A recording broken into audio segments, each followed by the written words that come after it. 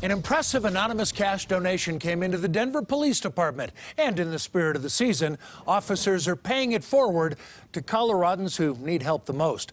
Our Tori Mason was at the Samaritan house today for the big surprise. So, Tori, how did this get started?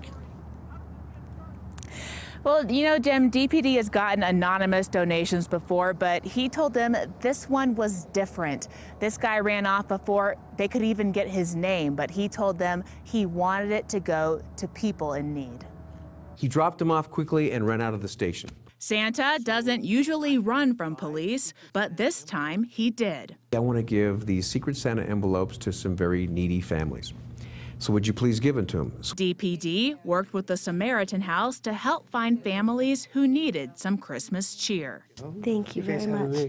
Merry Christmas. Thank you for everything. Kaylee's family was one of 5 they were able to disperse Santa's donation to this Christmas. 1, 2, 3. It was a short countdown for something they needed long before the holiday. We were gifted $100 from a Secret Santa, and it was a wonderful gift. Kaylee is a young mother with 3 little boys. They found shelter at the Samaritan house after her husband got sick. My husband, 3 years ago, was diagnosed with sarcoma cancer. He lost his job, then they lost their car and their home. Soon, they lost everything. It's hard to explain it all when you really don't know what words to say to a child. Their reaction after opening the envelopes assured DPD this was the right place to take Secret Santa's gift.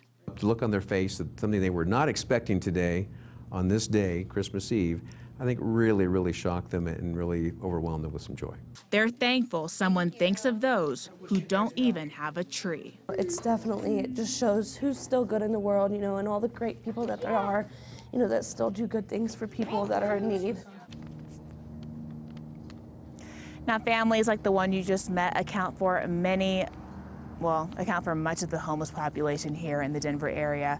For more information on how to help, visit cbsdenver.com. We're live in Denver. Tori Mason, covering Colorado First. Very